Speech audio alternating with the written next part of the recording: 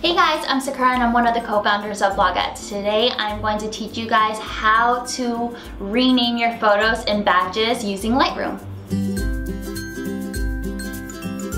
So renaming your files is so much more than keeping all of your photos organized. It actually can also help you with your SEO. So everything that you're uploading into your website or your blog should have the name of your blog or your company on that file. So for example, every photo that we export from Lightroom and that we upload into our website for Bloguettes, we make sure that Bloguettes is always in the file name of that image. So whenever people are Googling something that's Bloguettes related, all of our photos will get pulled. So it also helps for SEO, but of course keeping all of your photos organized is very important. So renaming your photos is extremely important. Also, another tip why renaming your photos is so important is because of Pinterest. So if someone is on your blog or your website and they are pinning one of your images, you want to make sure that it's pulling that information automatically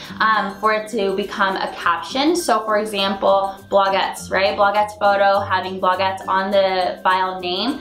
Every time someone pins something, that specific name and the file name will pull as a caption for that specific pin. So again, it's amazing. It's really easy. It takes no time. So let's dive into Lightroom.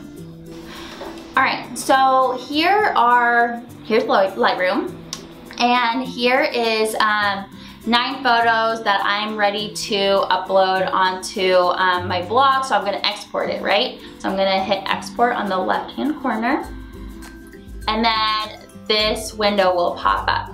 Now, obviously you can choose where you want to save it, so I'm just gonna save it into a desktop right now, but this is where you're going to rename your files. So go to File, Naming, and then Rename To, and there's different ways to do it. So here we are. So there's Custom Name, and then X of Y means, for example, if there's 15 photos total, it'll say like 1 of 15, 2 of 15, 3 of 15.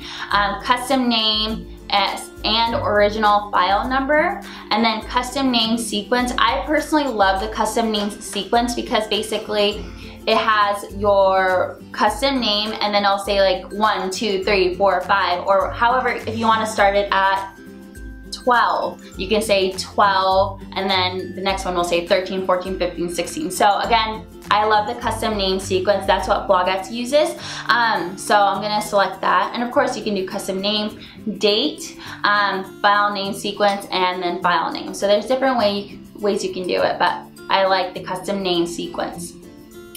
So right here, I will do for my blog specifically, or let's do it for Bloguettes. Let's do Bloguettes, and then hyphen,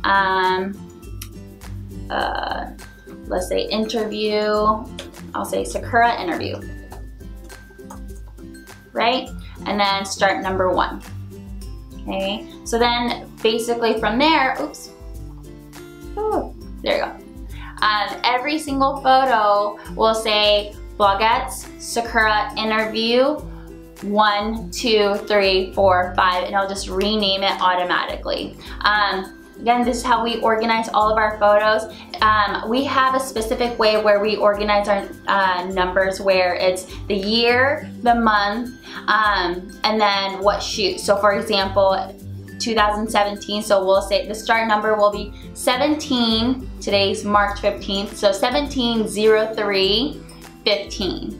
And then basically that's gonna help us organize it by like the custom name as well as the start number, but it's almost kind of like a SKU number for that photo. So it works out for us, but it's really easy. And then basically you just export. If you do want to resize your photos, you can resize it right here. But again, renaming your photos right here, and then you just hit export. And it's gonna export it. Let's wait.